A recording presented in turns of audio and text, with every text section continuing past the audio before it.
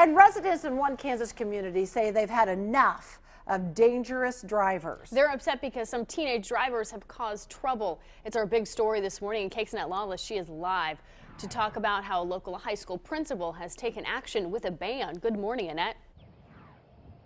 Hey, Jamal and Gloria, I'm out here on Boyd Avenue, and this unfortunately is the center of the problem. Students will park plenty of their cars alongside the road here, car after car, creating a little bit of a frustration for neighbors. Pretty soon, though, there will be some signage up that will prevent them from parking out here. Now, this is a look at some footage that I filmed yesterday of the cars out in this area, and you can see, I mean, dozens of cars parked along the street. This is, by the way, on the north and west ends of Newton High School. Many students park out here because it's close to an ag and tech building they use.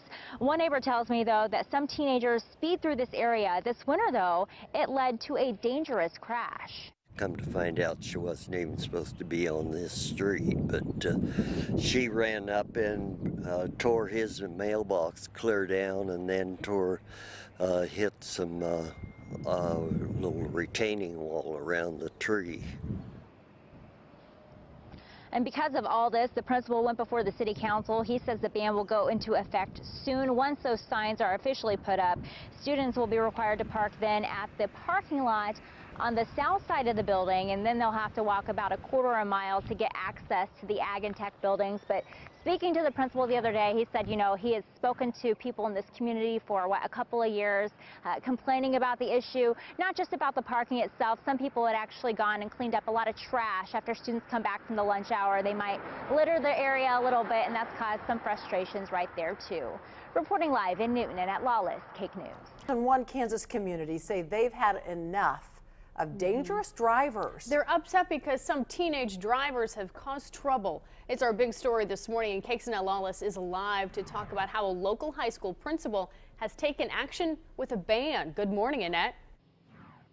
That's right, Jamal and Gloria. That principal has taken action out here at Newton High School. We expect students will arrive within the next hour or so. But you know what? As they arrive to park this morning, they're going to see some changes very soon, especially as they try to enter some parts of the buildings over here on the side of the school. Now, this is what all is happening. The high school principal, yes, he's taking action, and he's hoping that there will be some change because of so many complaints that have gone through. This has become a nuisance for some. Dozens of cars are parked along the street along the north and west end of the high school. I captured this footage yesterday. I mean, dozens of cars all out there. Many students park in this area because it's close to an ag and tech building they use. So it's just a little bit convenient for them.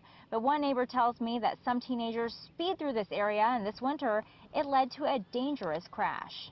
Come to find out, she wasn't even supposed to be on this street, but she ran up and tore his mailbox clear down, and then hit some little retaining wall around the tree. And because of all this, the principal went before the city council this past week. He says the ban will go into effect soon. Right now, the city's working on making some signage to bring out for this change. Students will park then now at the high school parking lot just on the other side of the building, on the south side of the building.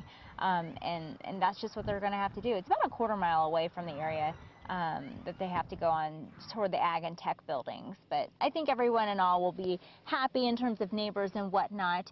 Coming up in our next half hour, though, I'm going to share with you a little bit about teenage driving, some things that we can do to encourage them and maybe perhaps ourselves to be safe.